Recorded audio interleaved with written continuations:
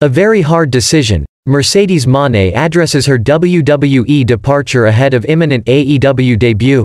Mercedes Moné has opened up about her WWE departure. In 2022, the former Raw and SmackDown Women's Champion exited the company alongside Naomi. After leaving the Stamford-based company, Moné debuted in New Japan Pro Wrestling and World Wonder Ring Stardom. Speaking in an interview on the Kick Rocks Wrestling podcast, Moné claimed that leaving WWE was one of the hardest decisions of her life. However, she is living her best life at the moment.